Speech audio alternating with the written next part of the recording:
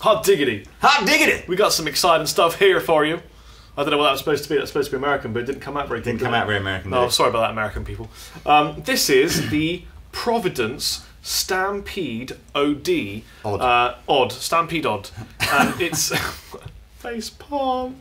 It's a red effects pedal made in Japan. Yeah. And you put it in front of a warm, clean tube amplifier to achieve gritty Marshall type tones. So unlike the Sonic Drive we just tried, which kind of needed the amp to be a little bit gainy before you could kind of boost it in to sort of fatten up your solos, this is a more conventional kind of just on-off drive pedal. So we've got clean sound, or relatively clean sound on the Cornford, and I will pump this in.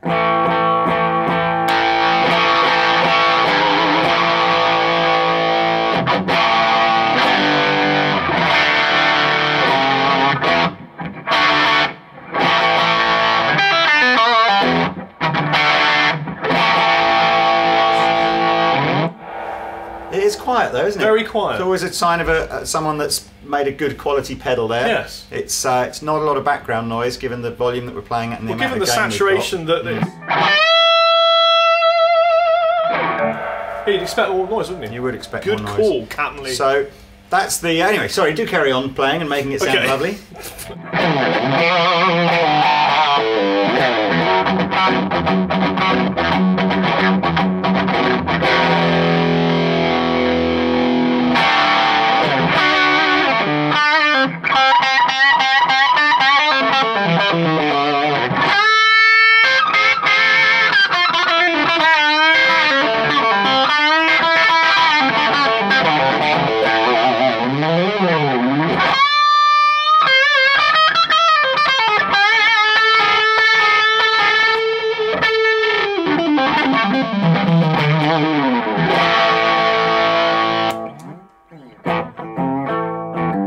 We like the blue light, don't we? That's so blindingly blue and light. It's very light, actually. You could use this as a torch in an emergency, couldn't you? Look, yes. Look in my eye! Ah!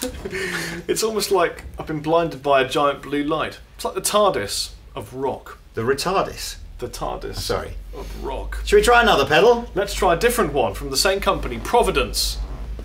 Next!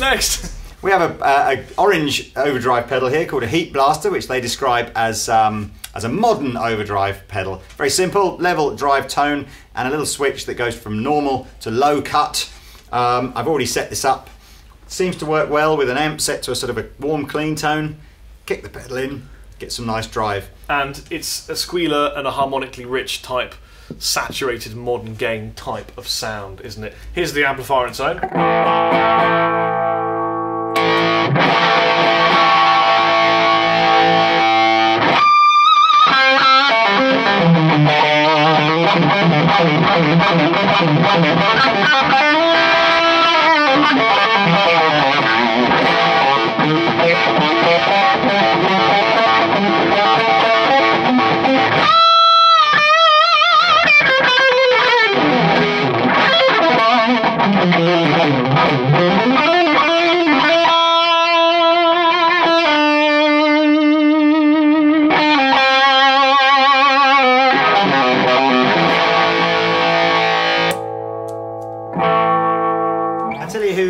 You can see having a fiddle around with these on YouTube, who's rather tasteful, is Mr. Steve Lukather. Oh, really? Yeah. I've heard of him. I've heard of him.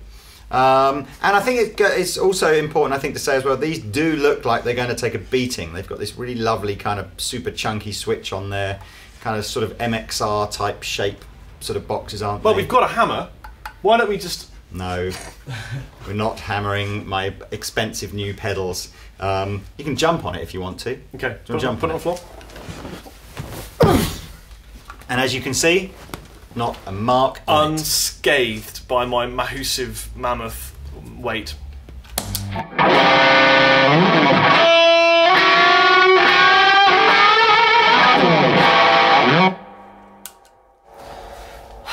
Next!